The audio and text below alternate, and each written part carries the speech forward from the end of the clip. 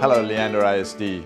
Wanted to take this opportunity as our students begin to plan for being back in person in our school district to give you a picture of what that's going to look like.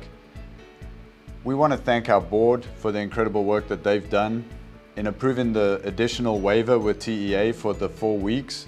We now have the opportunity to bring our students back slowly and steadily.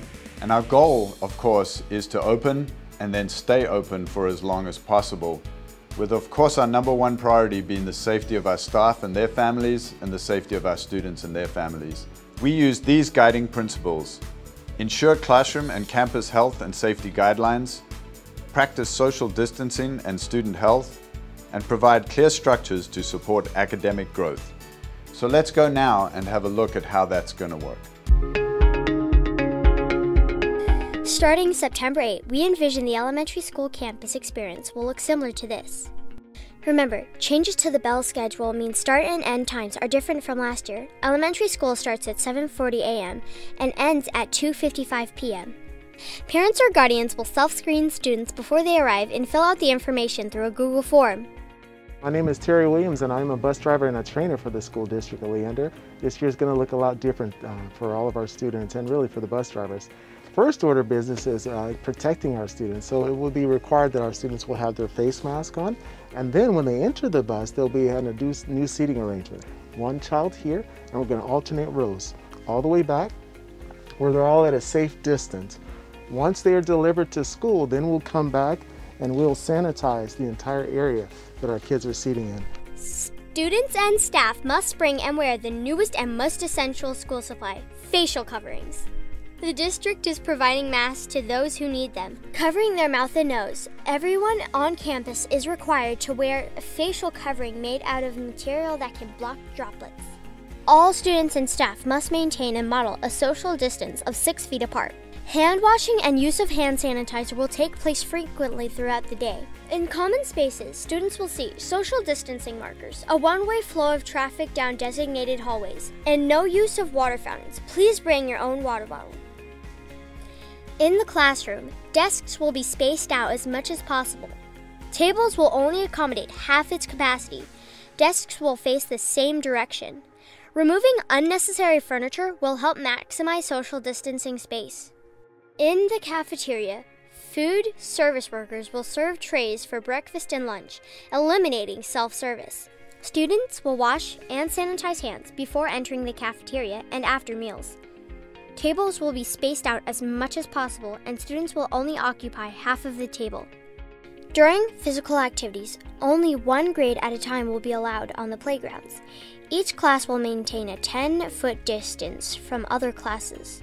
Students will wash their hands before and after recess. At PE, indoors, students will maintain 6 feet of social distancing with masks. During outdoor PE exercises and physical activities, students may remove their masks. The use of shared equipment will be limited and cleaned after each group. Students will wash and sanitize their hands before and after. If a student or teacher tests positive for COVID-19, any individual who came in close contact with that person for longer than 15 minutes must self-quarantine for 14 days. Campus will notify parents. CDC cleaning protocols will kick in, which include sanitizing the area, surfaces, and the equipment used by the person, increasing circulation around the classroom and office space, and vacuuming. Leander ISD will communicate information as well, reporting positive cases on our website, and will continue to monitor the virus with public health departments. With regard to daily cleaning, Leander ISD will provide soap, disinfectant, hand sanitizer, paper towels, and tissues. Employees are asked to disinfect their own personal workspaces with district-provided materials throughout the day. Schools will dismiss students at staggered times and separate at exits to prevent crowding. Staff will wear masks and gloves when helping students into transportation.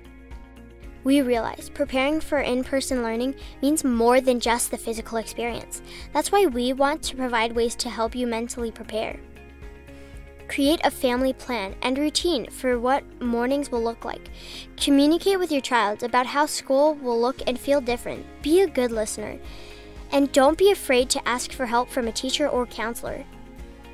from September 8th until October 5th. We will phase in our students whose parents opted for in-person learning.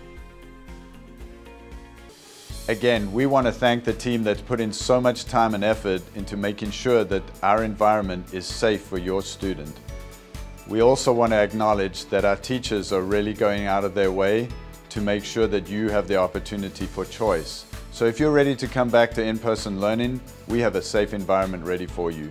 But if you're not, then it's perfectly fine for you to keep your student 100% virtual for as long as you're comfortable. Thank you for trusting us with your most precious resource. We together can accomplish great things in #OneLISD.